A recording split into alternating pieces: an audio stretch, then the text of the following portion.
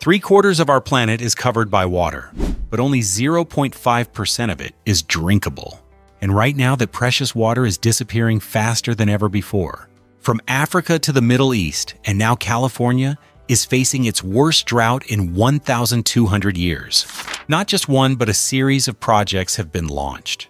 Damming rivers, pumping water back into the ground, and even drinking recycled wastewater. Yes, it costs not only billions of dollars, but also a huge amount of time. But will they succeed before this place turns into the third largest desert in the United States? All right, let's get started right now. You've probably heard about the drought in California, right? But do you know just how severe it is? From 2000 to 2022, this region went through 22 consecutive years of drought, confirmed by scientists as the most severe drought in the past 1,200 years. If you compare it to Africa, where parts of the Sahara have experienced droughts lasting several years, California is now drier for longer than some of the harshest places on Earth. Reservoirs have dropped to alarming levels, with water sitting at less than 50% of the historical average. California supplies over 40% of the nation's fruits and vegetables. But if the drought continues, the meals of millions of Americans could be at risk. Unlike water-rich states like Washington or Oregon, California truly is a desert in the heart of America. So what should we do?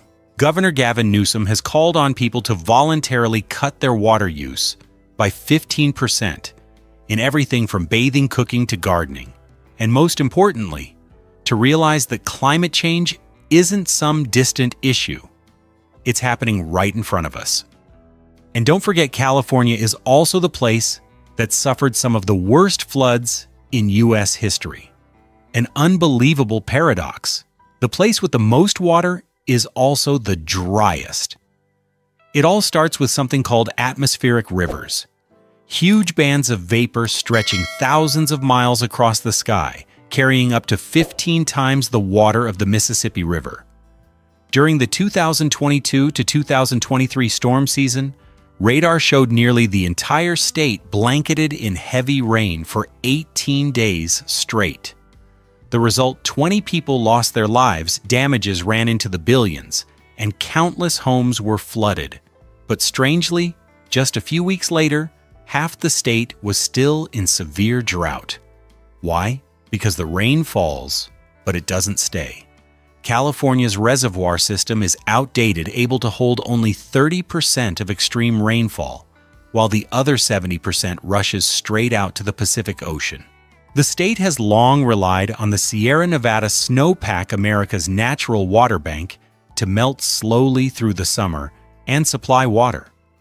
But as global temperatures rise, the snow melts earlier, causing water to come all at once and then disappear quickly, leaving cracked plains and dried up rivers and lakes. Can you imagine? Millions of gallons of rain just fell, but only a few weeks later, everything is bone dry, as if nothing ever happened. That's why people have been forced to build a water empire to fight nature. In the mid-20th century, as California began to boom, American engineers created the State Water Project, the largest water infrastructure system in United States history. Over 700 miles of canals, 34 reservoirs, 24 pumping stations, and 5 hydroelectric plants connect to move water from the north down to the parched south. The most important part of the system is the Edmonston pumping plant, where water is pushed over the Tehachapi Mountains almost 2,000 feet high, about the height of 2 Eiffel Towers stacked together.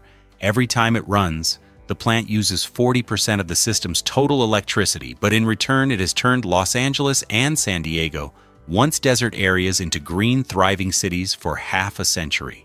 Most of this infrastructure was built between the 1930s and 1960s for a climate that no longer exists. Back then, California had only 15 million people. Today, it's over 39 million more, than double what the system was designed for. The second phase, which was supposed to expand the project throughout the state, was permanently shelved due to public debt, environmental protests, and political division. Now, this mighty water empire is becoming an aging giant, built to control nature, but ultimately being controlled by nature itself. As California's water empire began to crumble, engineers had to think differently. Instead of trying to block the flow, like in the last century, they wanted to learn how to flow with nature.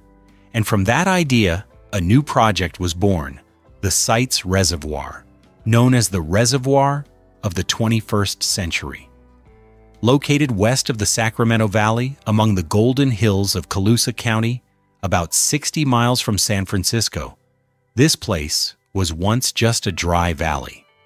Now it's set to become a nearly 13-square-mile artificial lake over 260 feet deep. When completed in 2032, Site's reservoir will be able to hold 65 billion cubic feet of water, about 1.8 billion cubic meters, enough to supply 7.5 million people per year. What's special is that it doesn't dam a river or build giant walls that break up ecosystems like in the past. Instead, it borrows water from the Sacramento River during the rainy season when water is high and plentiful, then pumps it into the reservoir using modern pipes and pumps. When the dry season comes, the reservoir releases water back both for daily use and to regulate the river, creating a closed-loop cycle. Site's reservoir doesn't just store water, it also works like a hydro battery. When there's excess electricity at night or in winter, water is pumped up. When electricity demand rises, the reservoir releases water to spin turbines, recovering 70 to 80% of the energy used. It's a solution that's both economical and sustainable, costing $3.9 billion, but expected to pay for itself in 16 years.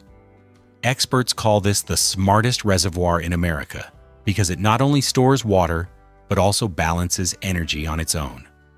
But California isn't putting all its hopes in one reservoir.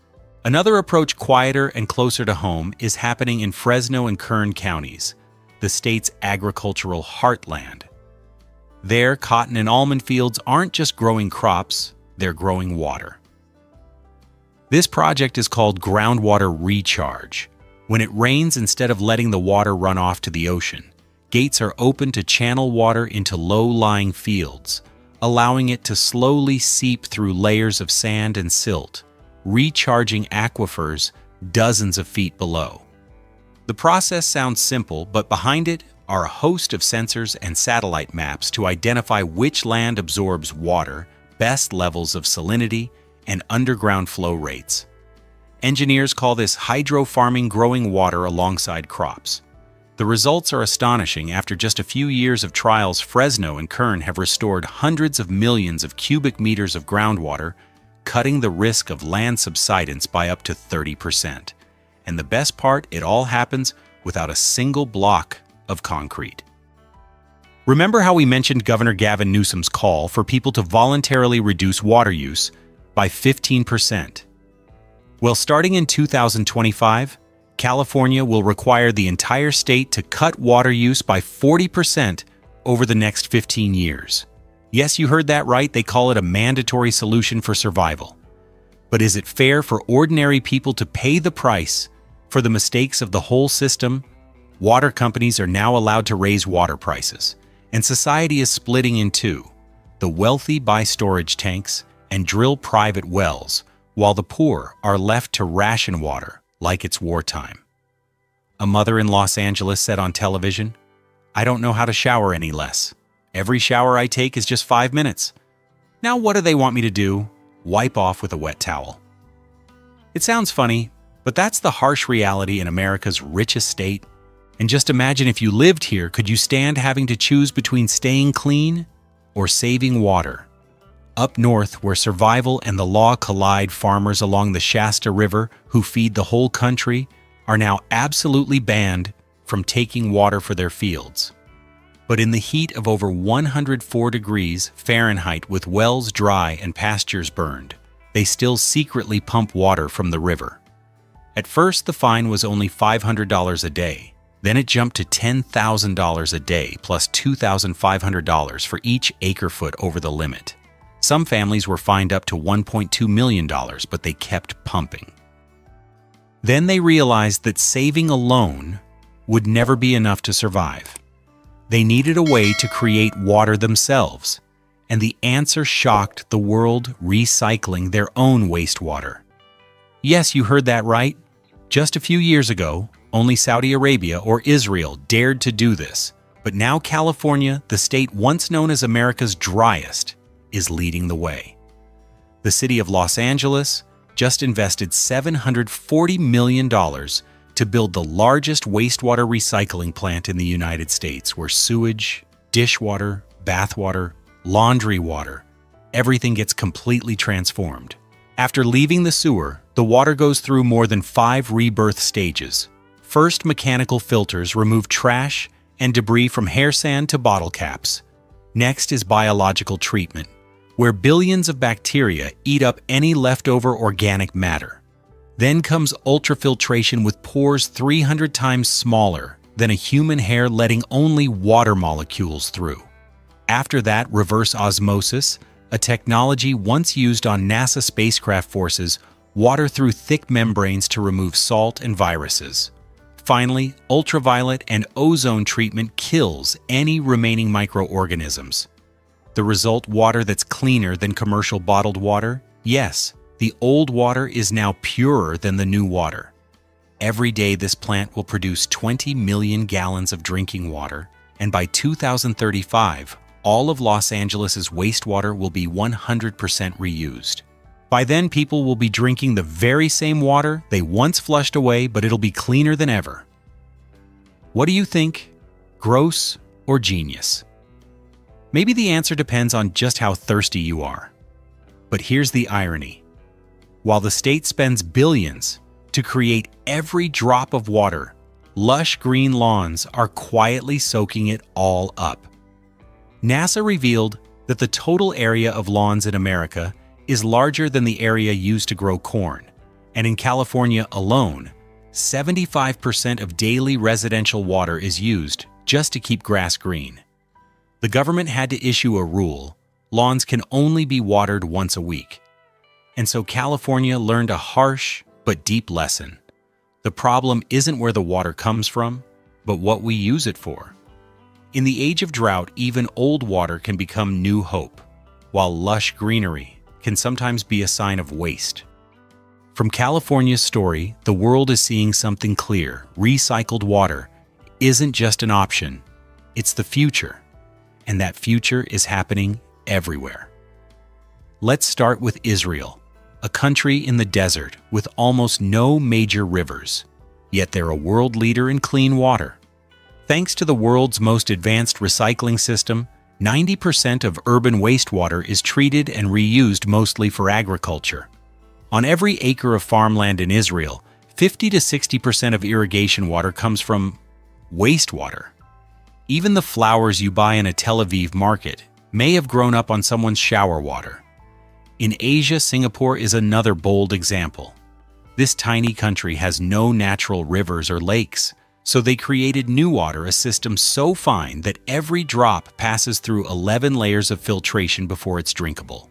Today, 40% of Singapore's daily water comes from recycled sources, and by 2060, that's expected to reach 55%. Interestingly, they even use NEWater to cool computer chips in data centers, where absolutely pure water is a must. Then there's Africa, a place you might think would lag in technology, but actually led the world. Namibia. Since 1968, the capital Windhoek has quietly run the world's first drinking water recycling plant. For more than half a century, millions have drunk sewer to pure water without a single outbreak of disease.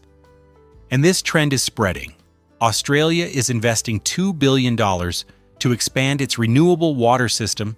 The United Arab Emirates is building plants to extract water vapor from air, and India has started reusing industrial water for power generation.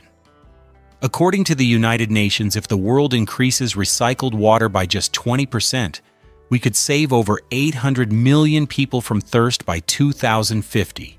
So what do you think? Can we learn to live in harmony with nature, or will we keep fighting it?